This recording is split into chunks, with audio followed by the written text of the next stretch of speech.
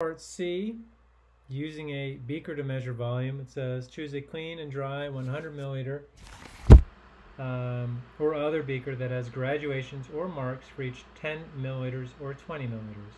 Record the mass of the beaker in table 3. So, and take a picture of the scale showing it on there.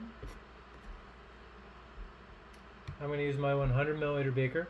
It's got markings every 10 milliliters, and it is 11.1, trying to decide, 7 grams. And you do need to take a picture of that, it says so right in the box, including, again, the beaker, the scale, and the actual mass. Close enough. Temperature again. Turn on my temperature. Hit mode twice.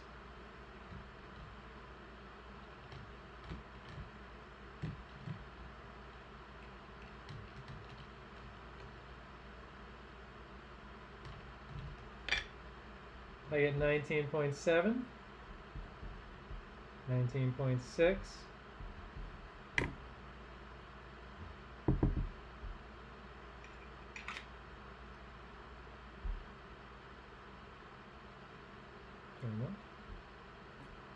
and now measure out 20 milliliters of the room temperature distilled water, or just tap water.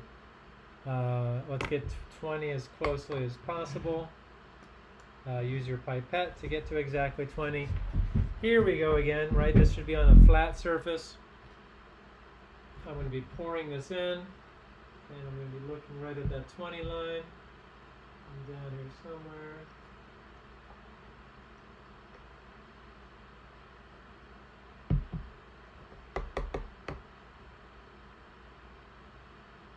I'm going to go with that for 20.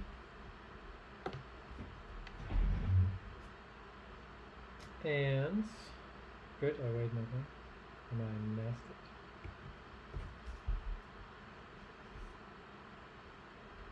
it. 30.24 grams. Dump it. Do it again. Going down.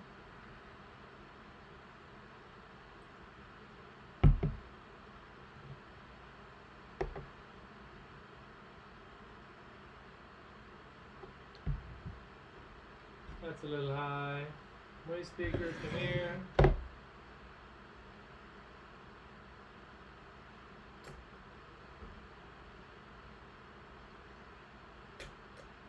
Looks like 20. Yep, 20.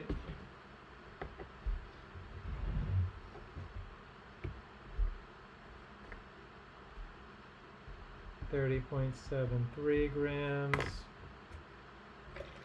One more time. I'm dumping it each time. Oh, hopefully you took a picture of that first one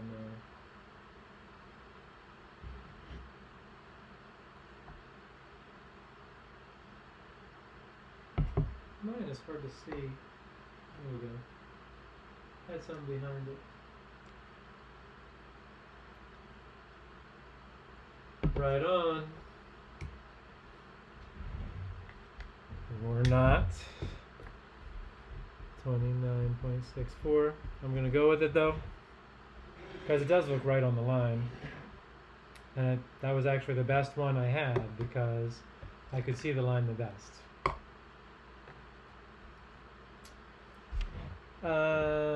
Record the mass. Good. Let's go ahead and do our mass measurements. Actually, I'm going to well, no, I still want to do these because I want to talk about significant figures.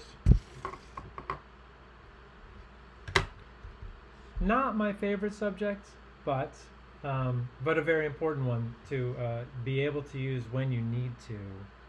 So subtract 30.24 minus 11.17. You're going to be doing your numbers, of course. 19.07. And I'll just go ahead and do a density measurement. And you can see I've got 2.0 times 10 to the 1 milliliters. That means that there are two significant figures.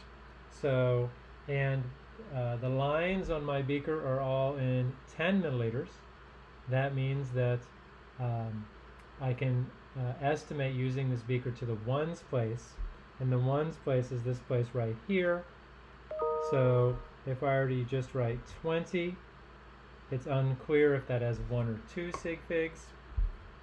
So anyway, 19.07 grams over 2.0 times 10 to the 1 milliliters. And still enter it in as 20 in your calculator though. 0.9535 is what my calculator says, grams per milliliter. You can record that and then underline the second digit because there are only 2 sig figs, the 9 and the 5. Or you could also just write 0.95 grams per milliliter. Either way works. 0.95. I mean, usually I just round it right there. Up to you though. I will leave the other 2 mass of waters and density of water calculations to you. I'll fill them in though, and I'll have them for the next video, which is about table 4.